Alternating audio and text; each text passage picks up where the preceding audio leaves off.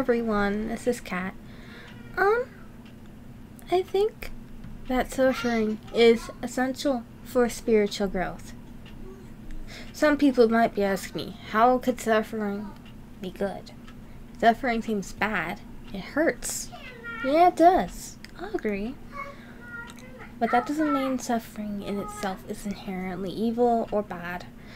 And I've seen it around the Mandela Effect community. Like, the New Agers would be saying we could all create our own reality, and that if you're in any pain, it's all your fault. But that's not necessarily true. Do you really think that Job could get out of his painful situation by creating his own reality? Or do you think God allowed that painful situation for a very particular reason? Some of you might be asking, how could pain be a good thing? If we could just create our own reality and escape all forms of pain, wouldn't that be good? The answer is not at all. When we go through painful and tough situations, we tend to learn a lot. Depression is actually there so we can grow spiritually.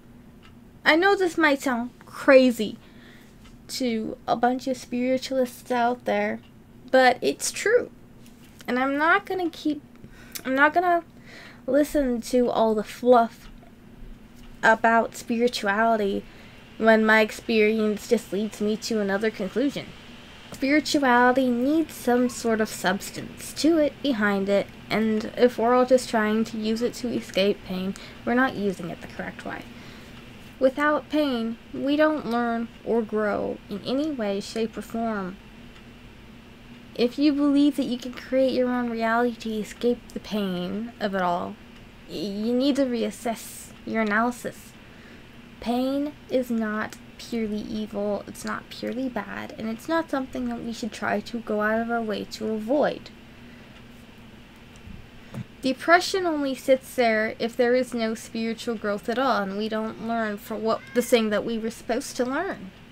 So instead of trying to use spirituality as an escape route from all the pain of life, and instead of going out and taking pills in order to try to escape this pain, try to learn the lesson that life is throwing at you. And then, and only then, will the pain start to ebb away and cease. Maybe the lesson is that you need to trust God a bit more with everything. Maybe the lesson is that you can't always do something about a situation that you're in. Every ounce of pain comes with a lesson that you're supposed to learn from and grow from. And God is a loving Father.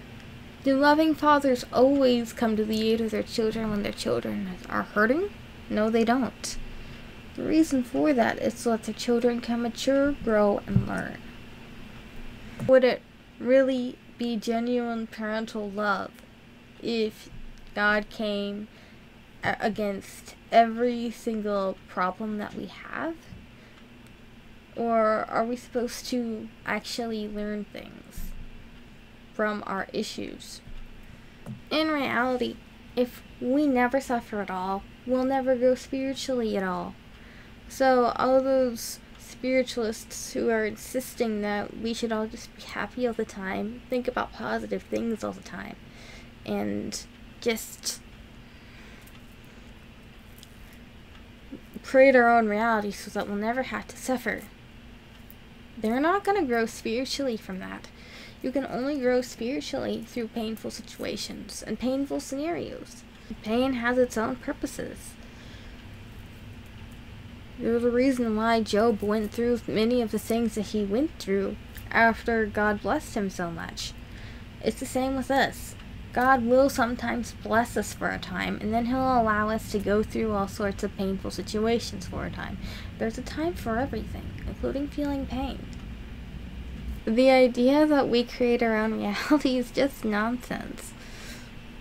It's nonsense from Satan himself. Or should I call him Gadrael, as he's referenced in the Book of Enoch to be.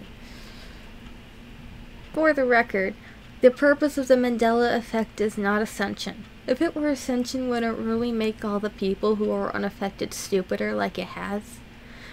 Surely, if it were ascension, it would be something else entirely than what we're seeing. We're seeing hearts grow cold, yet ascension implies everybody becoming more loving and caring. I don't know. It just seems more like everything is playing out the way the Bible said it would. Instead of... I think ascension theory is bunk. Let's be real honest. No, the purpose of the Mandela effect is not so we can ascend to higher consciousness and create our own reality. It's actually to get us away from the world and its ways. If you can hear God calling us all out of the world, congratulations.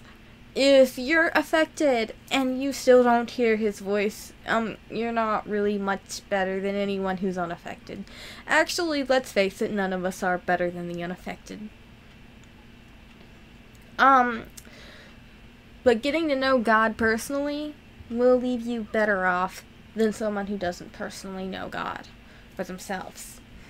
And yes, there might be a whole lot of pain involved in the purification process that God is putting us all through.